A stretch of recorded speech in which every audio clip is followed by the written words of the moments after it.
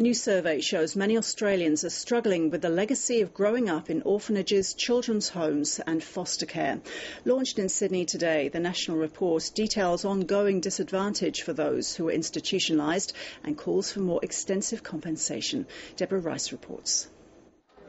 It's not often you'll see a federal minister with her top off, but from now on, Jenny Macklin and a group of other politicians will be greeting people at the new headquarters of Clan.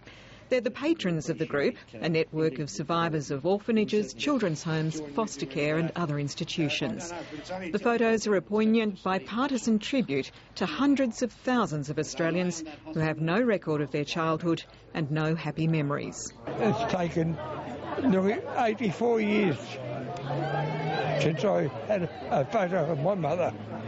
What got me, I couldn't get a birth certificate till I was 79-year-old.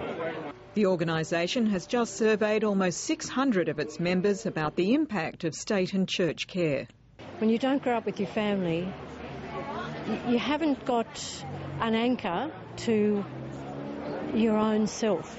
On top of the trauma of physical, sexual and mental abuse, 14% received no education past primary school.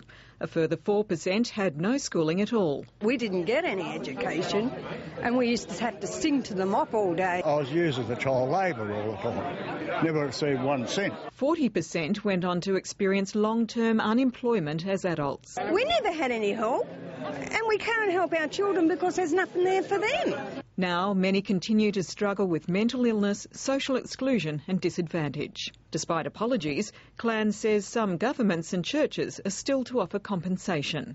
New South Wales and Victoria are the only government states that have failed to live up to what is their moral and ethical responsibility. Apart from that, these Australians want greater awareness of their experiences to prevent them being repeated. Deborah Rice, ABC News, Sydney.